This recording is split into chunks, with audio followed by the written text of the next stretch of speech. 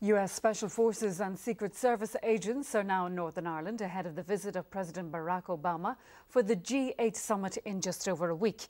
Helicopters and armoured vehicles are expected to arrive soon, and it's understood a detachment of US Marines will be here. Whatever the short-term economic benefit of the world leaders in County Fermanagh, the area needs long-term jobs and businesses to grow, and that was the focus of a conference in Enniskillen today. Our Southwest reporter Julian Fowler was there.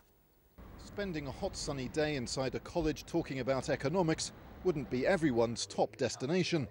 But the message of this conference was that the Southwest region is a potential destination for international business, and the G8 presents a unique opportunity. In terms of building people's confidence and kind of capitalising on their capability, and I think this has the potential, the same way the Titanic year, the year of culture in Derry, and here the G8 in Fermanagh. I think these are all potential game changers.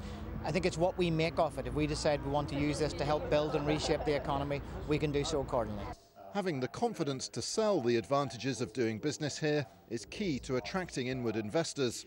An international legal firm that now employs 300 people in Belfast says the G8 will help to get that message across. It will put a spotlight onto what we found as part of our global search to establish our office in Belfast, that it's a region that's rich in talent, great can-do attitude, and a great place to do business. For local students who'll soon be looking for jobs, creating new opportunities will be key to their futures. I was at a youth summit there last month, and no one else in the UK is going to have that there to put in a CV for university, and it's going to generate a lot of money for the local economy as well, all these people coming over to the G8. After a day talking about the economy, a well-deserved treat, some Fermanagh ice cream. Julian Fowler, BBC Newsline, Enniskillen.